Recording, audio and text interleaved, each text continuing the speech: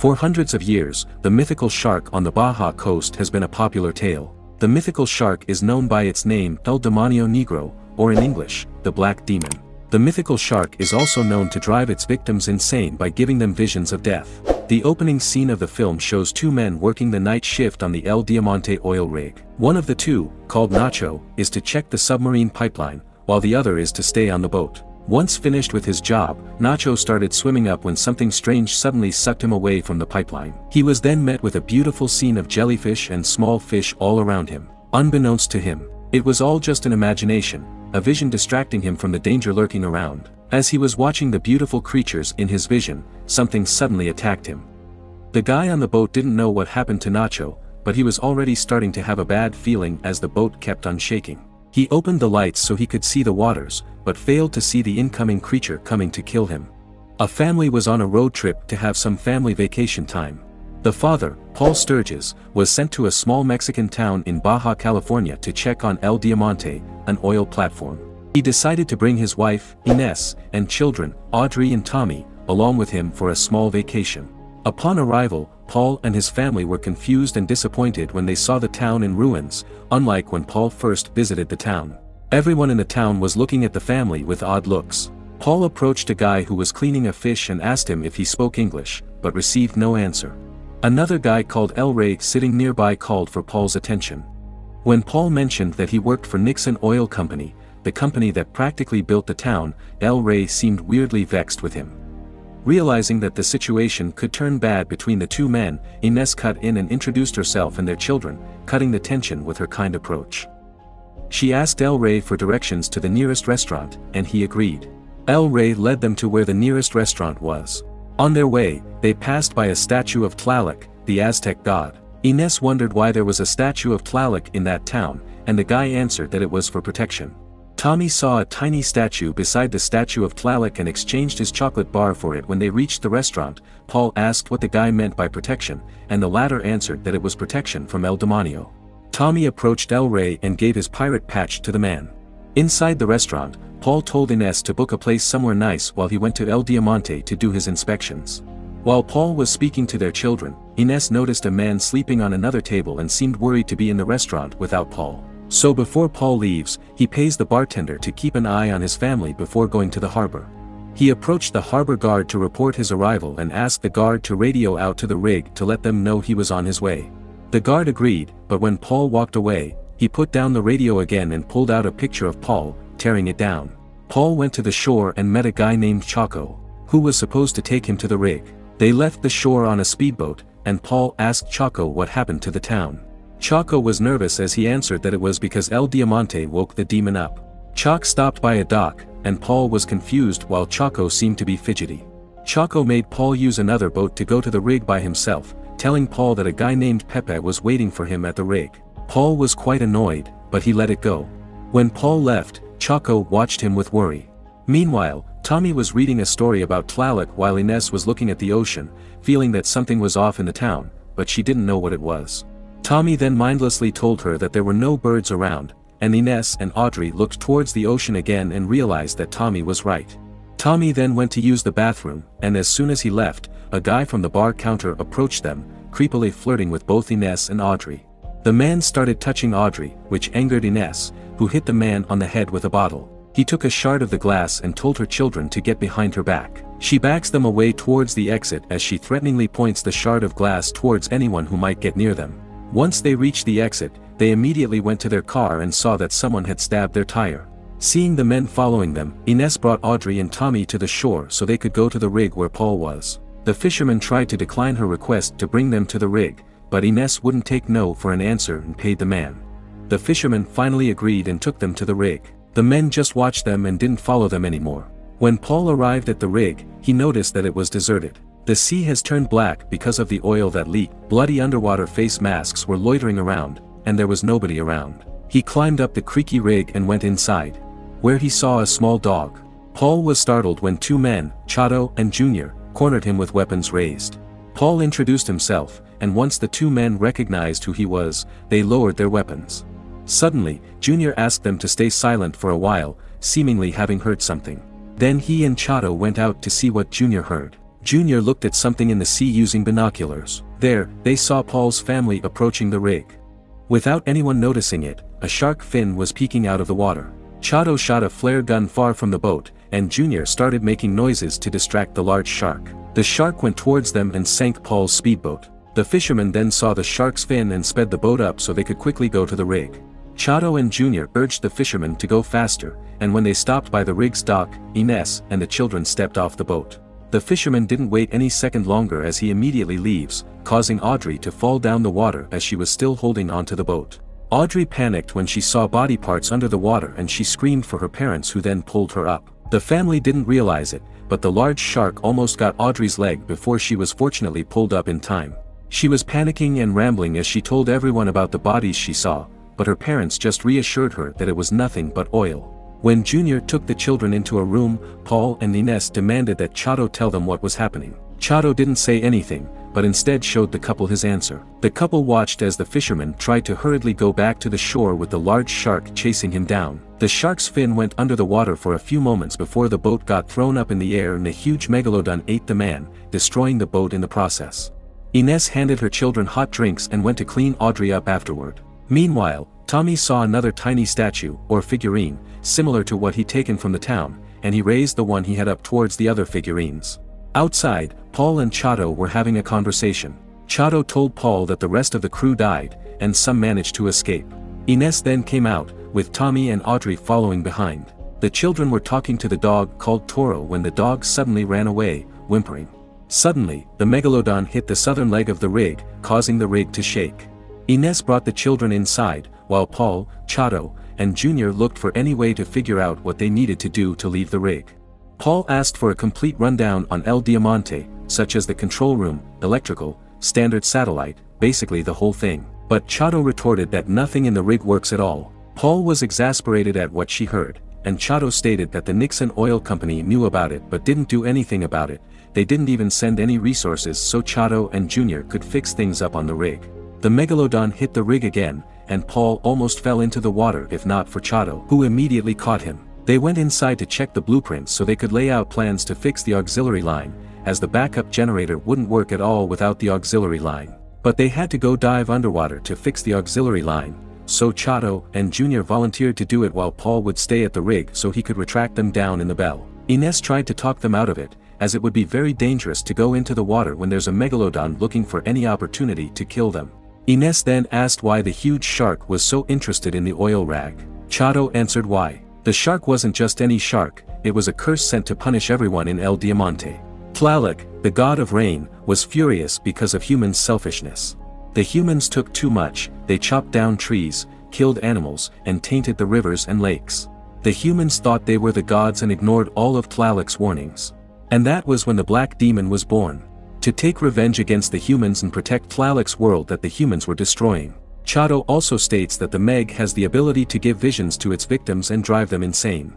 The Black Demon keeps playing on its victims' minds, and the only way to stop it was to kill it. Stopping Tlaloc was a different story, they had to make the ultimate sacrifice so Tlaloc could finally forgive them. Paul got angry, not wanting to believe what Chato said, and the latter just told him to open his eyes.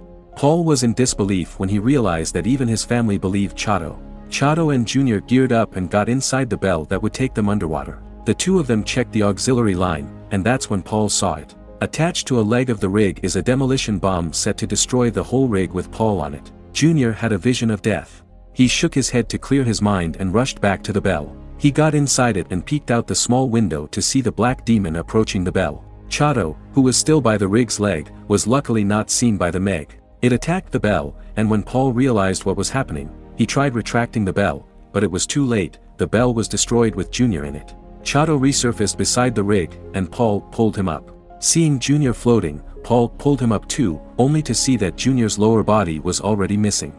Chato and Ines cried when they saw Junior's body, while Audrey, who was looking out through the window, quickly closed the window so Tommy wouldn't see anything that would traumatize him. After seeing what happened to Junior, Paul was getting more agitated, desperate to protect his family. Ines tried to tell Paul to understand what Chato said about the Black Demon and Tlaloc, which only infuriated Paul, who yelled at Ines for going to the rig in the first place. He realized what he had done and apologized immediately to his wife. Audrey and Tommy approached them, and the little boy asked them where Junior was. The adults were speechless as they didn't know what to say to him, and Audrey just lied and said that Junior was in the electrical room, working on something. Paul went to Chato, and the two of them talked about Junior for a while before the topic changed to the demolition bomb. As they were conversing, Paul noticed a boat from afar and immediately called for it. He fired the flare gun, but Chato stopped him, telling him that there was no boat and it was just a vision the black demon was trying to make Paul see. Paul realized Chato was saying the truth about the visions but still had a hard time believing everything else that Chato said. Chato got mad seeing Paul act like a puppet controlled by the Nixon Oil Company and punched Paul. Ines came out and stopped the two from fighting. Paul walked away, seemingly crazed by the way he talked and moved. He went to the room where Audrey and Tommy were, looking for something. Ines arrived moments later, and Tommy innocently asked if they were going to die.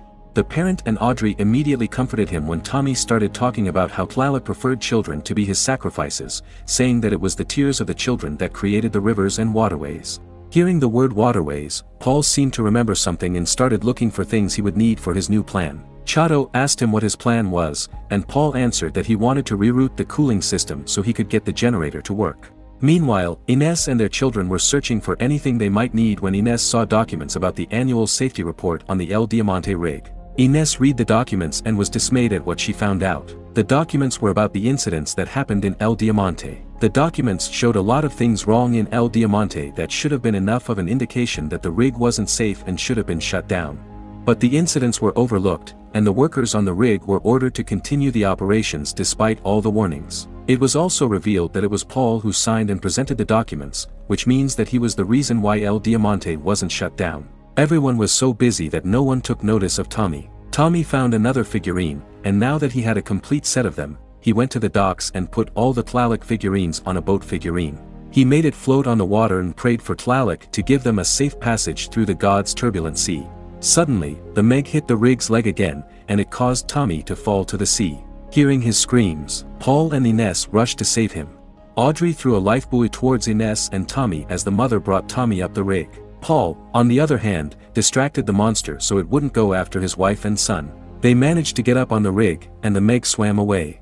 Once everything had calmed down, Ines confronted Paul about the annual safety reports that she had discovered. She mentioned Paul's signatures, and when their children walked near them, Ines admitted to their children that their father had been signing off on the El Diamante monstrosity for all these years. Paul explained why he did it. He reasoned that it was his job and he was doing it so his family would have a better life.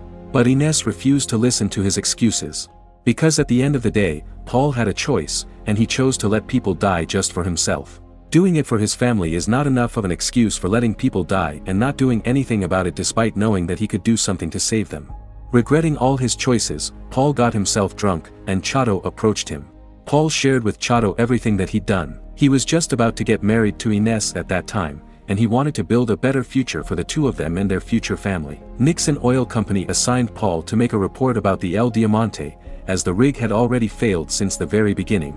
Paul included all the hazards or shortcomings of El Diamante and turned the report in. After turning it in, he was then called by the higher-ups in the company, who indirectly ordered him to overlook all the problems in the rig, and if he didn't do it, they would find somebody who would. Paul knew it was an opportunity for him, so selfishly, he revised his reports and allowed operations in El Diamante to be continued. For years, Paul kept signing off on every report regarding how unsafe it was to work in El Diamante, not even knowing how bad the situation in the rig is.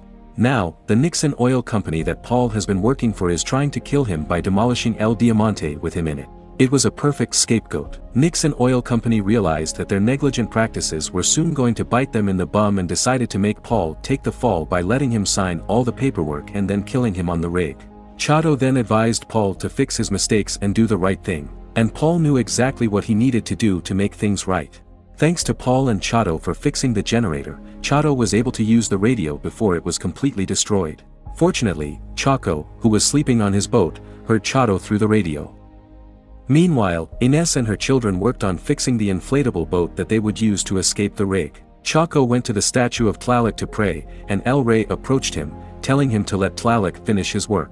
Paul saw Chato trying to fix the radio, and that's where he realized that Chato never bothered to fix the radio before because he didn't want anyone to come to the rig. He wanted to protect his people, even if that meant he had to go down with El Diamante once it exploded. Paul then laid out his plan for Chato.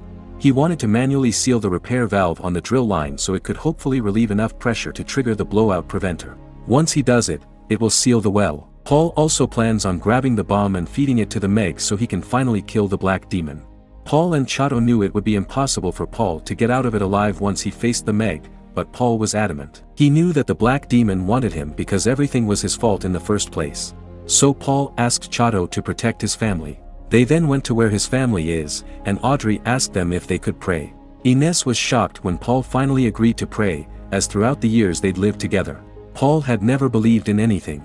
They formed a circle, and Chato led the prayer. After that, Paul geared himself up to swim underwater. Ines saw Paul and tried to stop him when she realized what he was about to do. But Paul told her about the bomb and how he wanted to fix his mistakes. Ines asked him if he was going to kill the monster, but Paul reminded her that the Megalodon wasn't the monster, he was. The two of them said goodbye one last time before Paul finally dove underwater. Chato, Ines, and the children got onto the inflatable boat and escaped while the Meg was busy with Paul. Meanwhile, Paul sealed the repair valve and was successful in triggering the blowout preventer. The Meg saw him and started chasing him. He hid in the structure of the rig and strapped the bomb to his chest. Paul knew what he needed to do, and that was to sacrifice himself to kill Megalodon.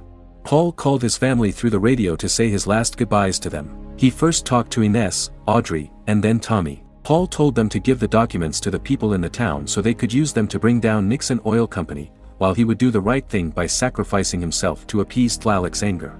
The family shared their last I love you with Paul, and the latter finally allowed himself to get eaten by the Meg.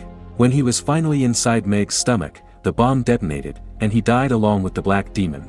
Paul's family cried as they watched the scene unfold, and they comforted each other. Then they saw El Rey with Chaco and another man coming to rescue them. They all watched as El Diamante was finally brought down, and Ines told her children that Paul was always going to be with them. Tommy took off his necklace, kissed it, and let it sink under the water as a way to honor his father before they finally left. In the ending scene of the film, the boat figurine with the Tlaloc figurines on it was seen getting sucked in by the ocean, indicating that Tlaloc's wrath is finally over.